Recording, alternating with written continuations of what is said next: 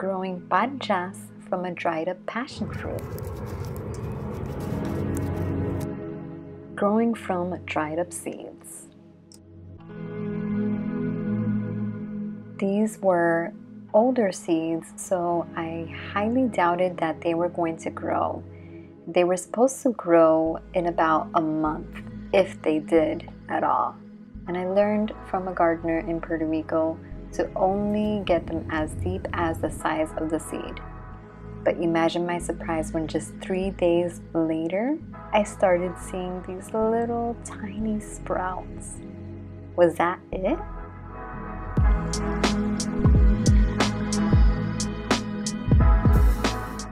Yeah, that was it. So I started taking care of them, and they kept growing and growing.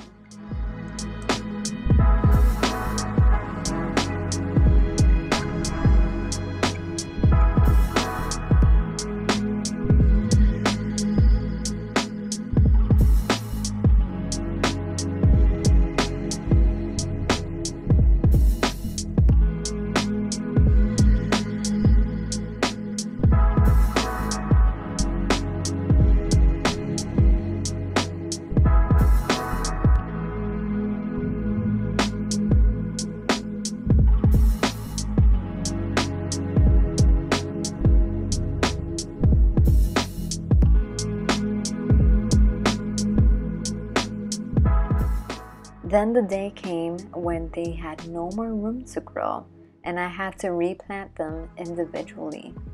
But would they survive?